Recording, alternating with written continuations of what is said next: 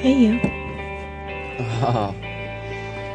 I think you got the wrong car. Yeah. In the initial season of a show, you're figuring out your character and their life and their background, and you're putting together all the chapters of the book. So, anyway, I'm Brooke. But you probably knew that. Clothes Over Bros is my dream come true. This is what I wished for. We got to do that all over again, so it was really reinvigorating for me. The great thing about Brooke is she has this wonderful heart, and she has this sort of innocence that you want to protect, and you wonder what the real world has done with her over those 4 years, and that's sort of the launching pad we used for her character. Anorexia is a disease. It is not a fashion statement. Sophia Bush, who plays Brooke, will be having a clothing line, Clothes Over Bros.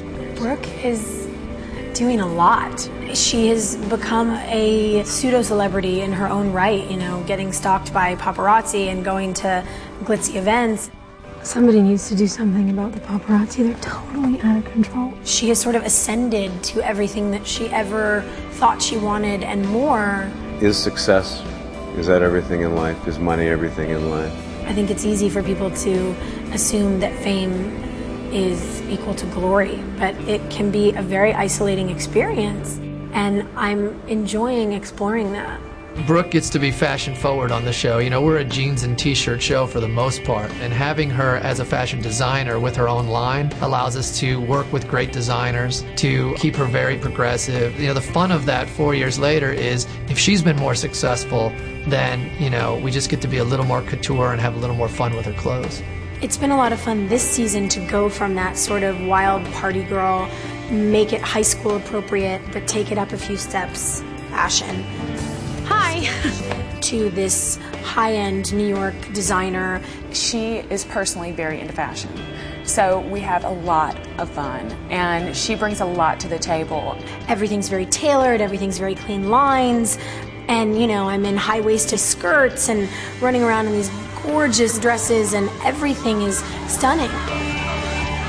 She can wear really rich fabrics, like she can wear silks and metallics and things like that, and really shiny things and jewel tones. So red is always a color for Sophia. I do have designers that send me clothes and dresses. I have department stores that I work with. For instance, Macy's sends me clothes specifically for Sophia to wear. We had to shoot these added pieces of news coverage from red carpet events in New York, and I'm on this carpet that we've created in this gown that, you know, had we not had to have sent it back, I would probably sleep with under my pillow every night. It was so beautiful, and it's been a ball. This is something you might see on Brooke. This would be like a casual traveling outfit.